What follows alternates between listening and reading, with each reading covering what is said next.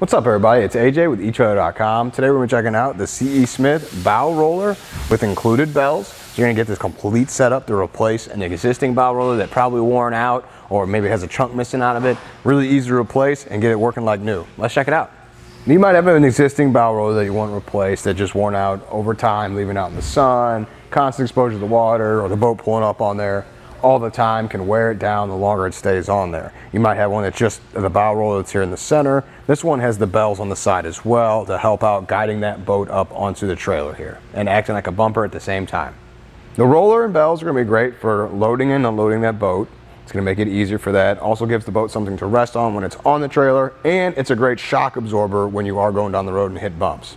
It's made out of PVC construction, and that's going to help protect the bottom of your boat as well. When it rests up on here, you don't have to worry about it scratching or scuffing anything. It's also going to last a lot longer than traditional rubber rollers too. Now some boats have just the roller portion right here, and that's fine, that works too, but the bells added on really helps protect against the hardware. As you can see, the bolt sticks out further than the trailer, and it would be awful to actually pull your boat up here and have it scratch that because it's not protected here. And some boat setups just have the center roller here.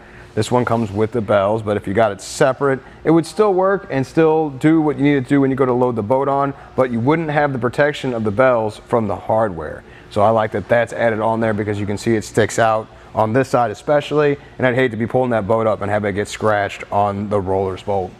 These are going to work in fresh or salt water, and the bolts also have a zinc finish, so that's going to protect them from rust and corrosion as well. Now there are different sizes of these rollers, so make sure you measure your trailer and get the right one. So the one we've been focused on today has the 4-inch roller. There's another version that has the 3-inch roller with the 1/2-inch bells on it as well. So if that's more fitting of your trailer, you can get that version too.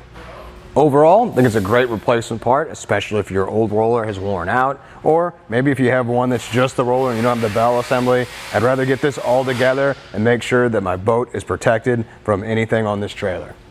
Well, I think that does it. Thanks for hanging out and hope this helped.